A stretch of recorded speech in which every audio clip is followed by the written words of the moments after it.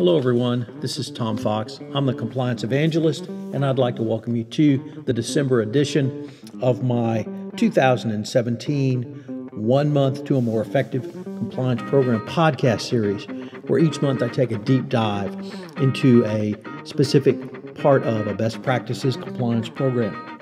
In the month of December, I'm taking a deep dive into better written standards, which form the very backbone of your compliance program.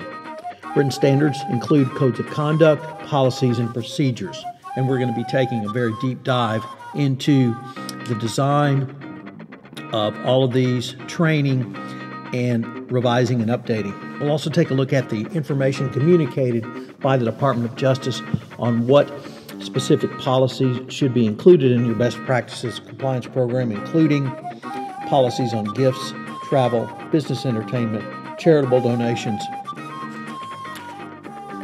facilitation payments, third parties, and cybersecurity. We'll also take a look at certain enforcement actions and opinion releases to see what other information we can glean from these. My sponsor this month is my Doing Compliance Masterclass. We recently concluded the first masterclass in November 2017. I'm co-hosting this with Jonathan Marks at Markham LLC. We will be putting on a full series of classes in 2018. Check back for details.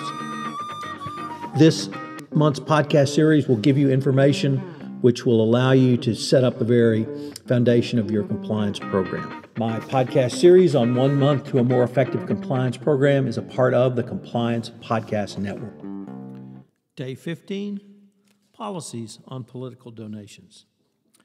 The FCPA states, quote, "The FCPA's anti-bribery provisions apply to corrupt payments made to any foreign official, any foreign political party or official thereof, and any candidate for foreign political office, or for any person while knowing that all or a portion of the payment will be offered, given, or promised to an individual falling within one of these three categories."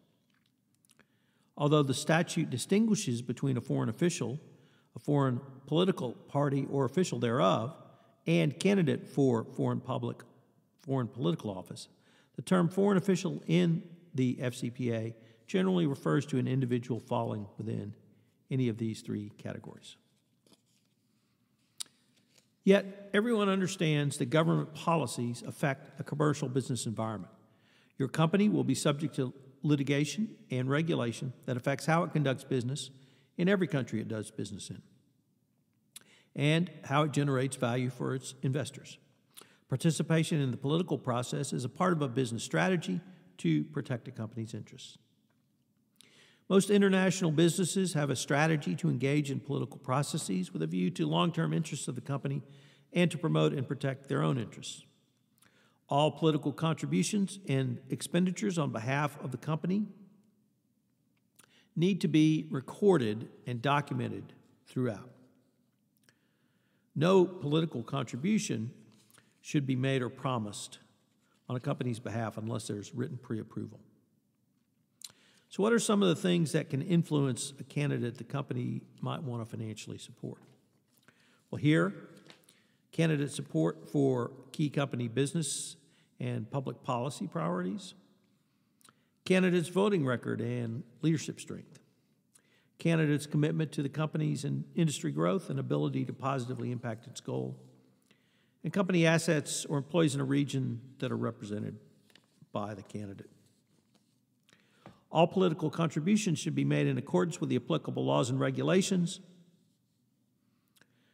that are required by law. Any request for contribution to a political candidate, committee, or party should be addressed to a corporate compliance function and should include an analysis of the four factors that I discussed, as well as a business justification for the request to support the particular candidate, committee, or party. No contribution should be made on the company's behalf, once again, unless pre-approved in writing. And here I would generally add pre-approved by both compliance and whatever your company might call its government affairs department.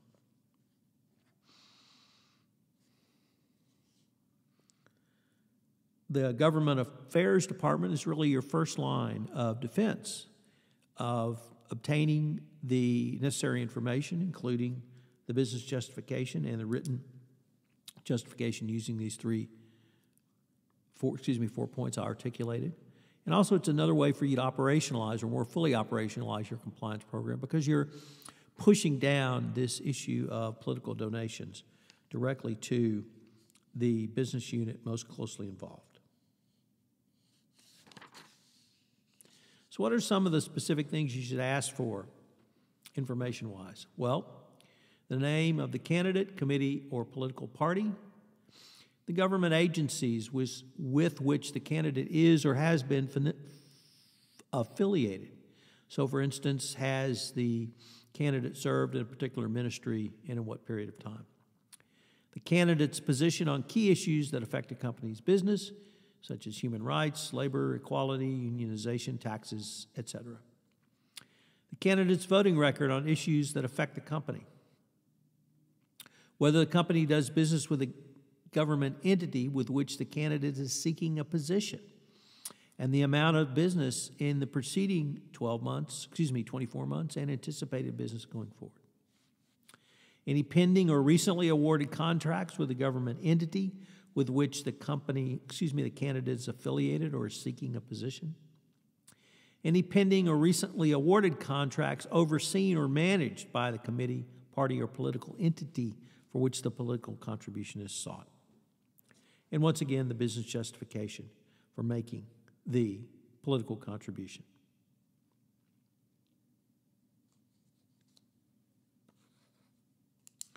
Your company policy should prohibit politically exposed persons from exerting pressure or undue influence over your employees, agents, consultants, and representatives to make political contributions.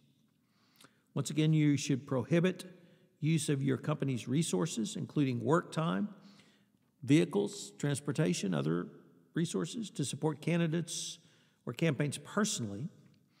In the course of employment, politically exposed persons should be prohibited from engaging on any activity on a company's behalf that is intended to influence legislation, rulemaking, or government policy without pre-authorization of your compliance function. Finally, political contributions should not be used to disguise a payment that is prohibited under your code of conduct, your anti-corruption policy, or other policies and procedures. If your company's policies prohibit the payment in another form, it should not be made under the guise of a political contribution. No employee should utilize third parties or their own personal funds to make a payment that cannot be made under your own policies and procedures regarding political contributions. Finally, if there is a management override, it should only be approved by the Chief Compliance Officer, your Compliance Oversight Committee, and or the Board of Directors. So what are today's 3 key takeaways?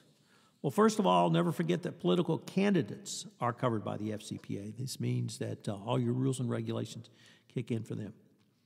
2, what is the business purpose for the contributions? The business justification is key in a lot of different areas under the FCPA, and it's the same under political donations. And number 3, finally, do not make contributions towards candidates who can award you business over 12 to 24 months. It just looks bad, smells bad, and it is bad. This is Tom Fox. I hope you've enjoyed day 15 of 1 month to better written standards, and I hope you'll join me tomorrow for day 60. This is Tom Fox again. Thank you for listening to this episode of 1 month to better written standards in a compliance program. I hope you'll join me tomorrow for another episode. If you have listened to this podcast on iTunes, I would ask that you would rate our podcast, as it would help in our rankings and also help get the word out about the only daily podcast which will give you a hint or tip to improve your compliance program. Also, if you have any questions, you can email me at tfox@tfoxlaw.com. This is Tom Fox. Thank you again for listening. I hope you'll join me tomorrow. My podcast series of 1 month to a better compliance program is a part of the Compliance Podcast Network.